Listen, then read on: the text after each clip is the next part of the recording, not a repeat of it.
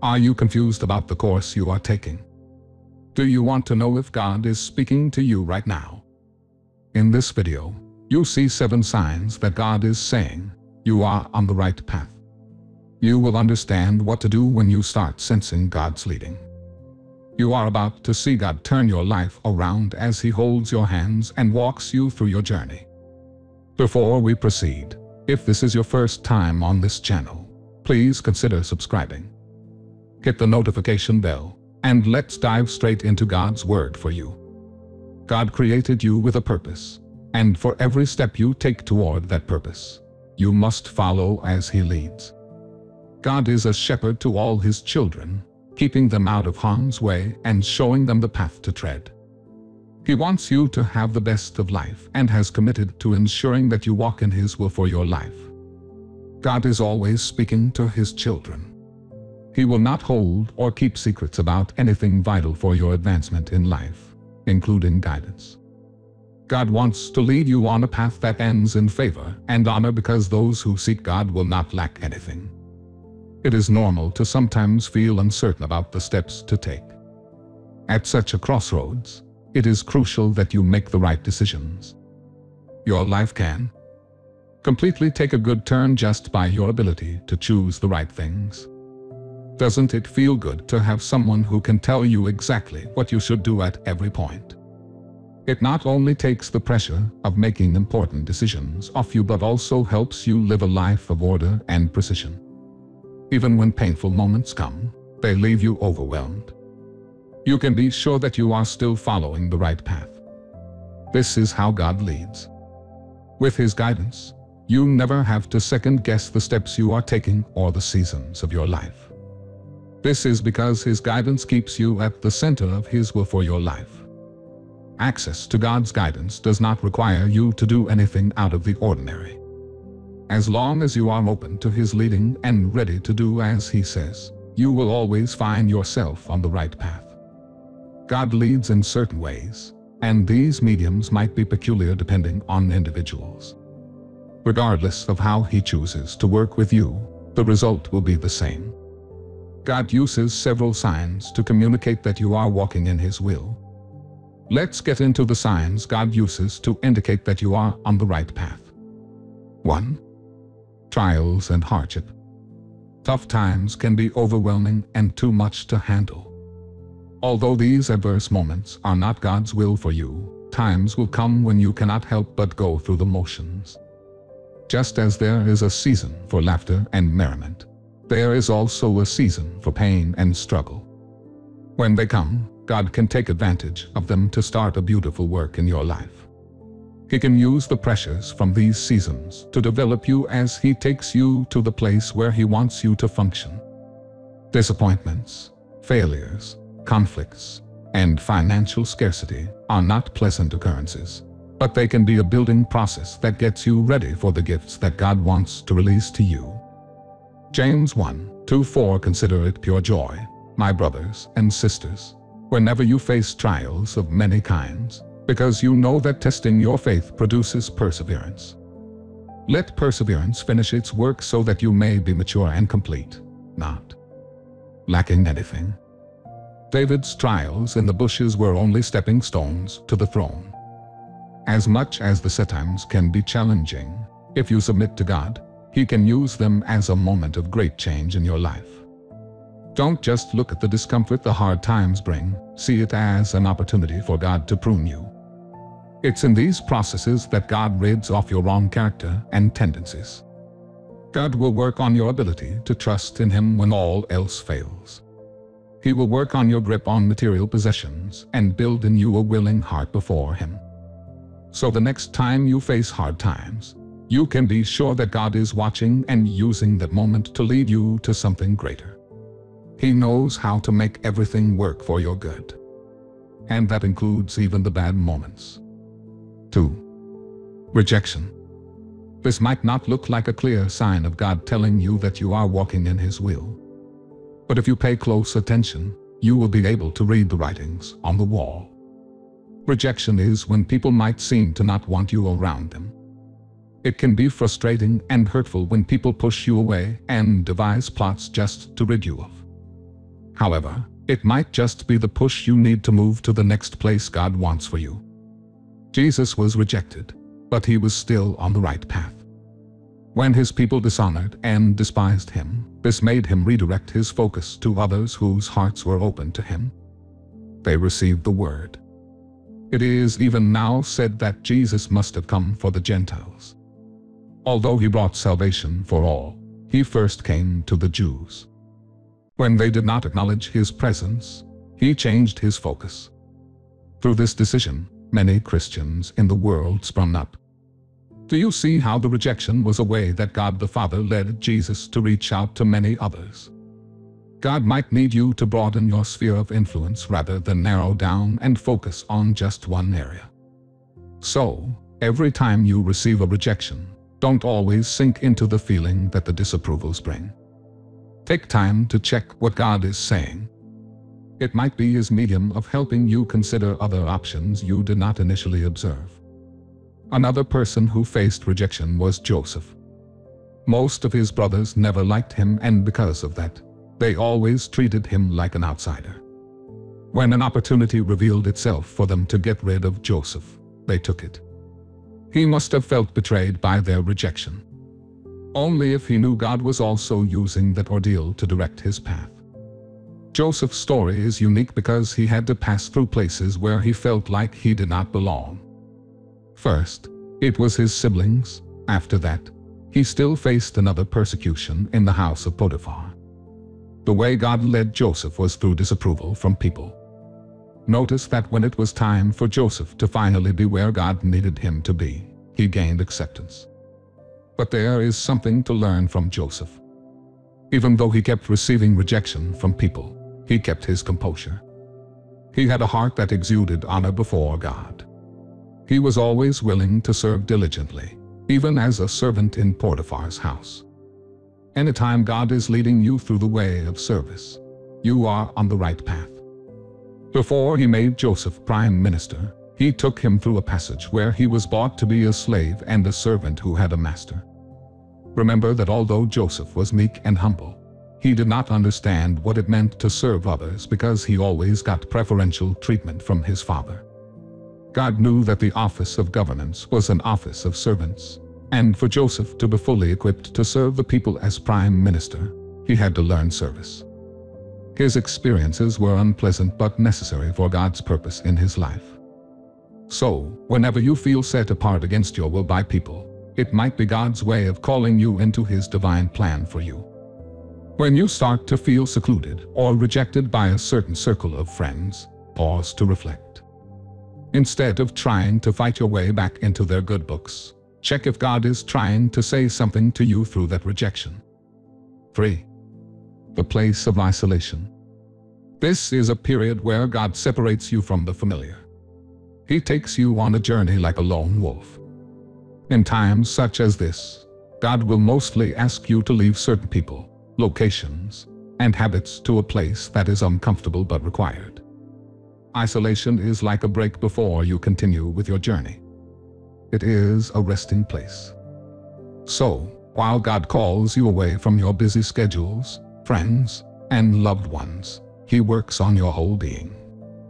This is one way to know that you are traveling in God's will. Isolation is a place of transformation. It transforms you into a person better suited to the position God calls you to fill. The truth is, God only takes the people he wants to seriously work with through such moments. This is a time when God sets you apart to change something about your life. In isolation, God seeks to quiet your soul from the noise of the outside world. He wants to bring you to a place where he readjusts your focus back to himself. This also means that God is right there with you when you go through this period of waiting. Another thing that God does in isolation is to disconnect you from the wrong crowd. So you must understand that just because you are no longer in the face of people does not mean you are not fulfilling your purpose or doing the will of the Father. Remember, David was to be a king. Samuel had even anointed him as king when God rejected Saul. So you see that David was a king because God saw him as one. But he had to run into isolation at the cave of Adullam. When God wants to work on you like David, He will drive you into isolation.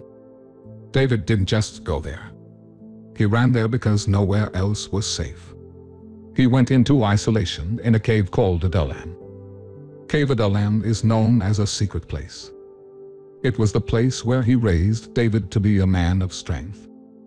Like David, He wants to build your listening ears. It was in a place of isolation that God worked on David's ability to hear and trust Him. When everyone turned against him and he could no longer bank on anyone, he learned to trust God for everything from that moment on before he would go for any battle. Throughout the scriptures, you see how David inquired from God when his wife, children, and possessions were taken. This is remarkable, isn't it? If your loved ones went missing, the most logical thing you would do is go after them. David was not even an ordinary person. He was the king, and that meant he had battalions of soldiers who were armed and ready for battle at his command. David did not let his emotions or his position as a leader drive him into making a decision. 1 Samuel 30:8, and David inquired of the Lord, "Shall I pursue this raiding party? Will I overtake them?" "Pursue them," he answered. "You will certainly overtake them and succeed in the rescue." He knew from the place of isolation how important God's voice was. 1 Samuel 23:4, once again David inquired of the Lord, and the Lord answered him, "Go down to Keilah, for I am going to give the Philistines into your hand." This was David inquiring again from God about something he had already received an answer to in verse 2. He wanted to be sure that he was going along with God's instructions. He had learned to depend on God. God also uses this season to build boldness in you. David had been on the run before now, looking for shelter and safety because he couldn't stand to face King Saul or anyone who was in alliance with him. Through the isolation season, God raised a different person. David became fearless.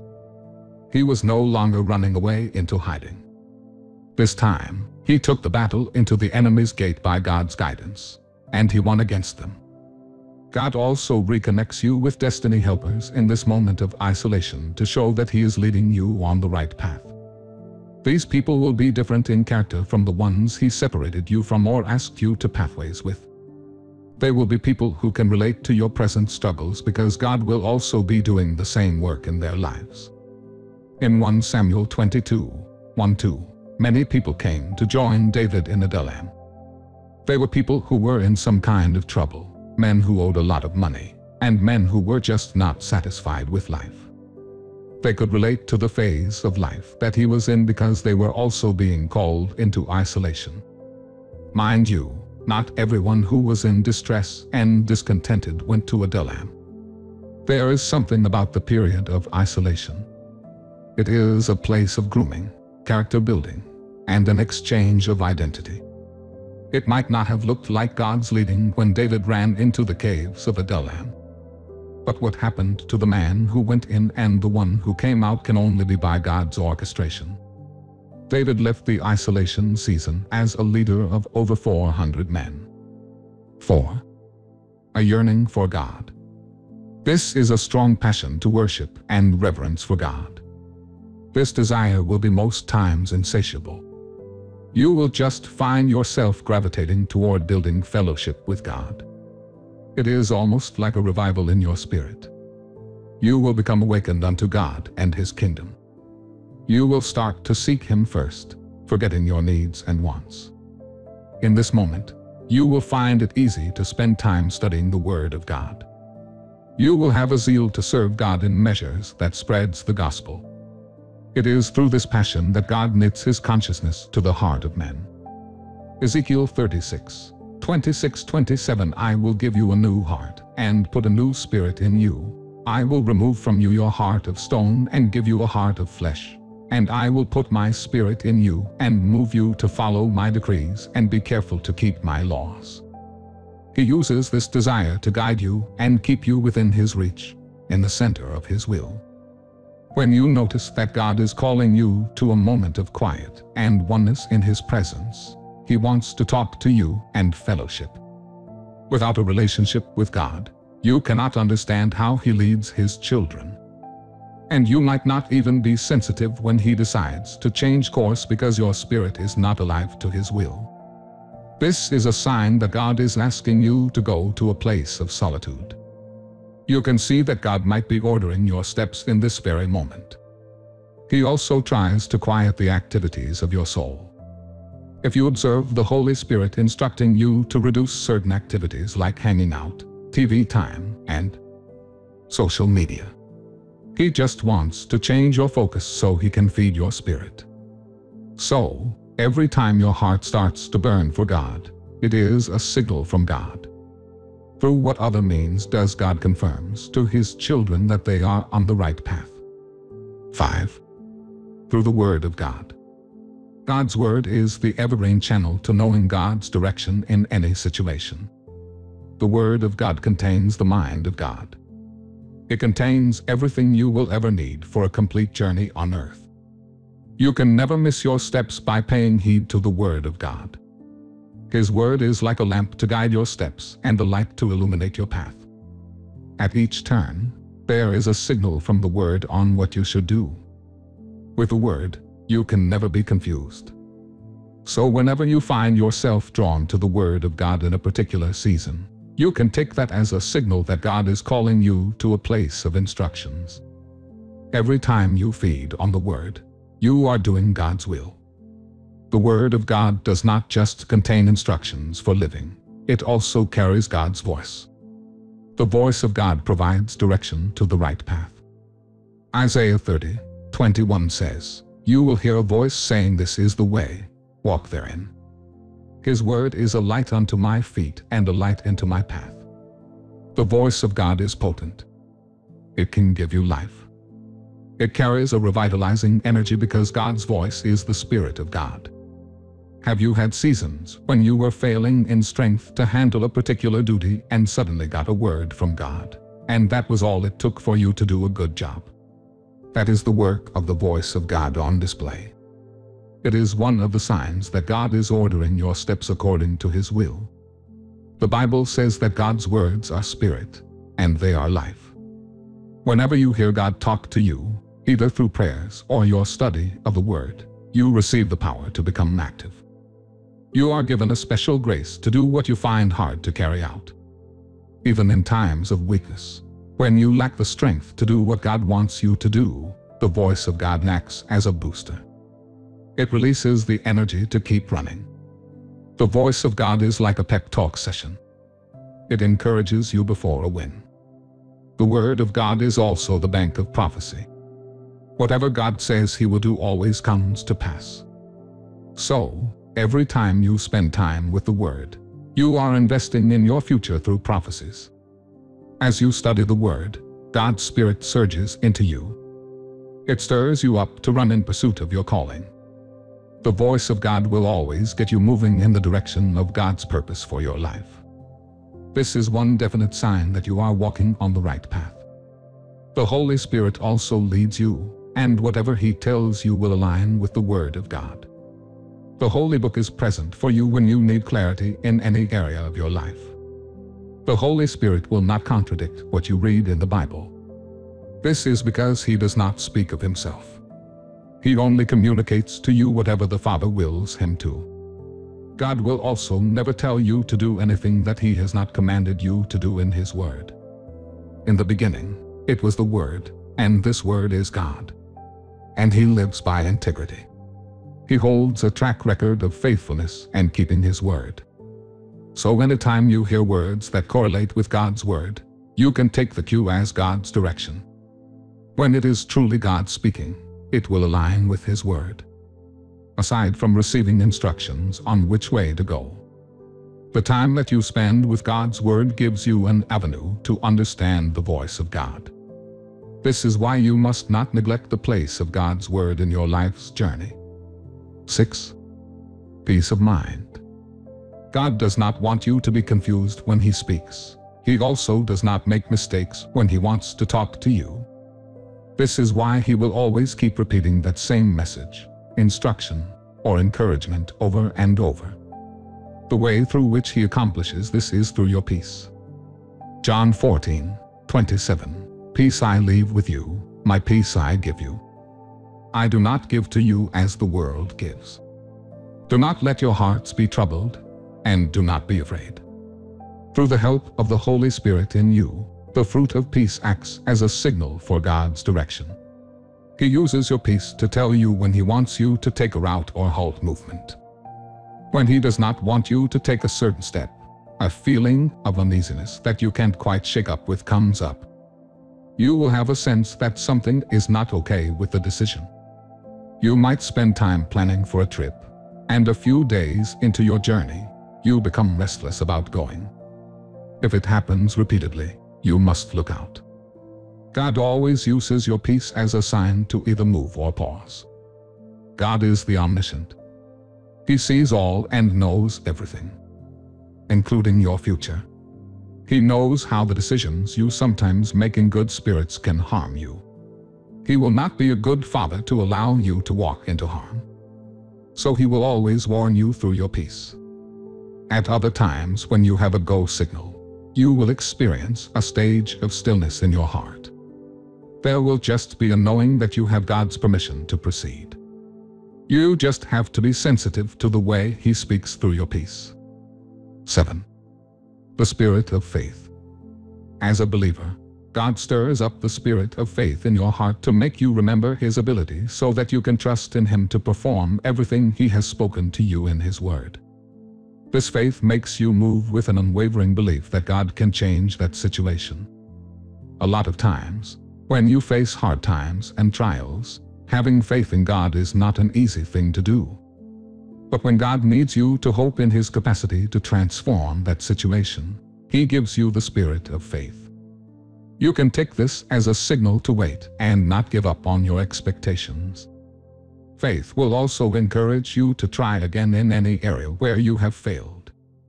Faith makes you bold enough to dare things that others are running away from. It enables you to stand strong in hope no matter how long it takes. Just like the case of Abraham, who is known as the father of faith. The angels spoke to him and told him that God would give Sarah a child. Abraham was able to wait on God till that word came to pass. He is helping you to stay in the place of waiting for the miracles He is bringing your way. This spirit of faith will also move you towards taking an action. You might start to self-develop in areas where God will eventually direct you to as your place of blessing if you find yourself building expertise, daring new spheres, and attempting to break certain records. God is directing. He wants to stir in you a hunger for growth and a distaste for complacency. This faith will drive you to dream big and build yourself. God needed Abraham to enlarge his mindset so that he could receive what God wanted to give him. Now that you understand the place of God's direction, you must pay attention to the signals and be sensitive. You must learn how to discern which of the signs God is using with you. Another thing you must do is to trust God for strength to go through every process He wants to take you on. Open yourself up to the Holy Spirit and submit to His guidance. Only then can you enjoy a smooth sailing. God will give you the answers that you seek. Now, let us pray. Father, I come before your throne today. I've come to worship the integrity of who you are. You have been so kind. I am living proof of your love for me. Thank you for always holding me with your arms of strength. Your invisible arm has held me all my days till this very moment. I am grateful that they have never been a mountain too high or a valley too low for you to reach out to me. Thank you for never letting go of me. You have been consistent in catering to my well-being. You are the one who shows me mercy. I am grateful, Lord. Thank you for your outstretched arm of love. I am so honored by how you have dealt with me. Thank you for loving me enough to talk to me, correct me, and hold my hand. I ask for your mercy if I have missed any season in your agenda for my life by not paying attention to your voice. I cannot lead my life, God. I surrender my existence to you, Jesus. Come take over the affairs of my life again. Please hold my hands and guide me in the path that leads to righteousness. I need you to help me let go of controlling and find ways to do things. Keep in stillness so that I can hear your voice. I ask that you restore the seasons I have missed, calling me to the right path. In moments of rejection and great trials, help me trust in you. Teach me to understand that you are always with me until the end of time. I trust your perfect will for me, Father. I believe that your intentions for me are God-given and reliable. Therefore, God, help me put my faith in you when you give me your instructions in love. I need your grace to work away from everyone that you want me to detach from. I ask that you grant me the spirit of discernment to know exactly what is in the heart of the Father for me at this moment. Help me easily understand the signals he shows me. Give me the strength to follow up the instructions you give me with prompt actions. I ask that you halt every plan of the enemy to distract me. Give me the wisdom to know exactly what you are saying at every point in time. Help me never to doubt your leadings but to trust you every hour. As I spend time in the study of your word, Lord, feed my heart.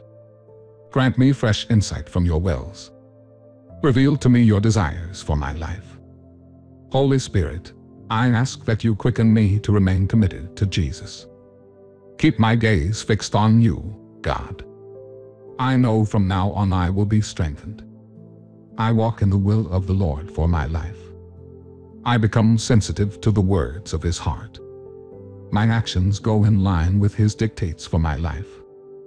Amen. I am sure that God has spoken to you through this video. Please hit the like button. If you haven't already, subscribe to our channel. Remember to leave a comment in the section provided. God bless you. See you in the next video.